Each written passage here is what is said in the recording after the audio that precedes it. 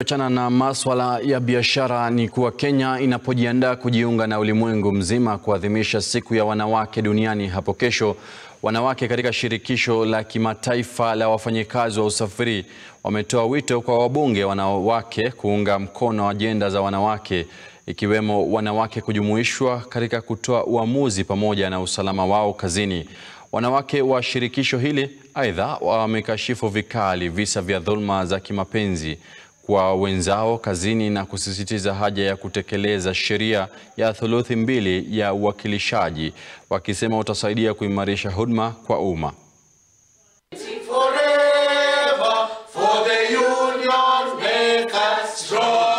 The issues on gender and sexual harassment, we want to ensure that our workplaces, we ensure equality, like fair opportunities, equal opportunities for both women and men.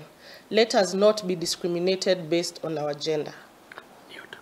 And also on new technology, we would like to advocate for fairness so that we can all be included. The 9 demands include ensuring that women are engaged in all decision-making bodies, and to make sure that if there is a decision or where stakeholders are sitting, we also have women included because they are the people on the ground and they can bring out the issues that is required.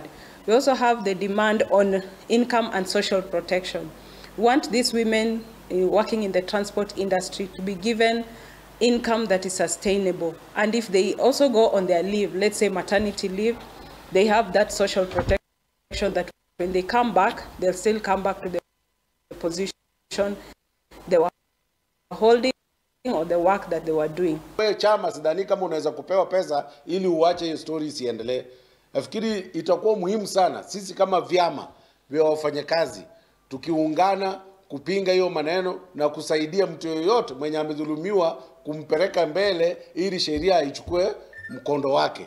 Na tunaomba zaidi aswa wafanyakazi wengi mjiunge kwa hivi vyama, ndio inakuwa ni rahisi kwa hizi vyama kutetea nyinyi.